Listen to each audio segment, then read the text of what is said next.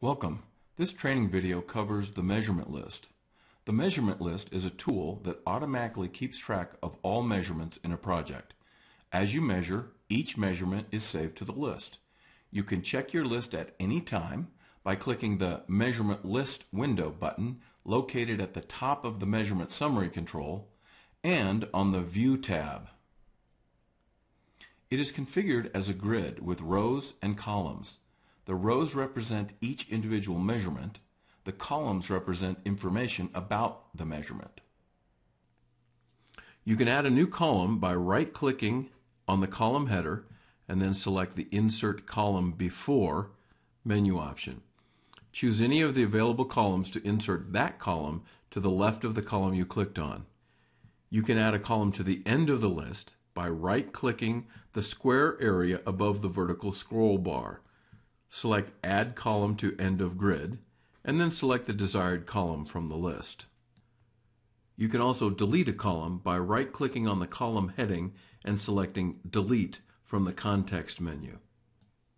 You may want to configure the columns differently for different purposes.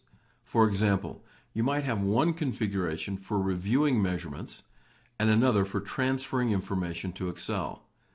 To save the current configuration, right-click on any column header and choose Save Column Configuration.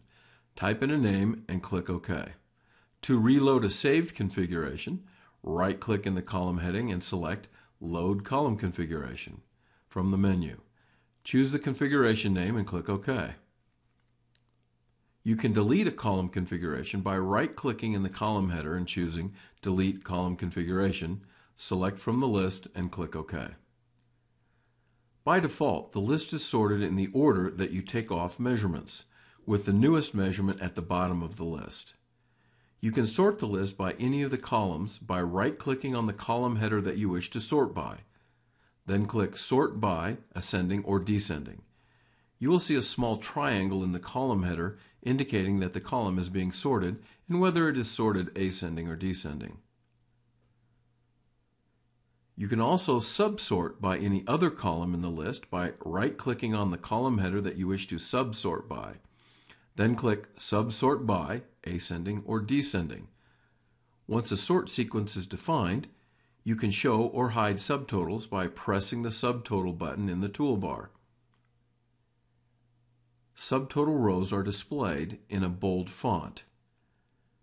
This example shows a total by material with subtotals by drawings.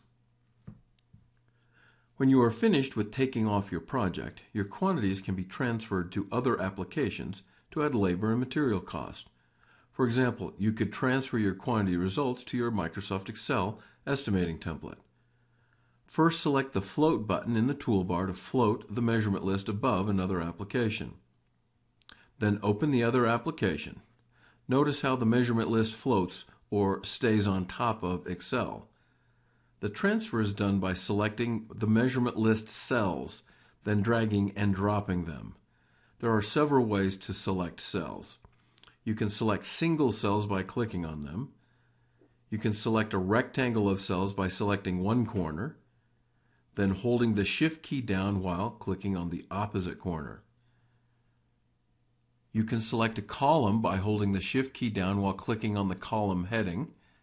You can select a range of columns by selecting the starting column in the range, then selecting the ending column.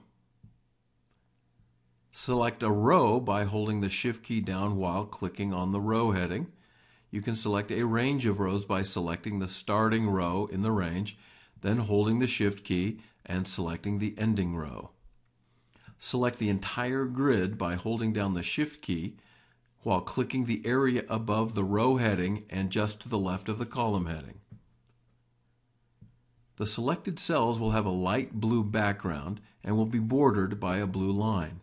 To transfer them, click down on one of the selected cells or within the selected range. Holding the mouse button down, drag the cells to the desired destination in the other application and release the mouse button.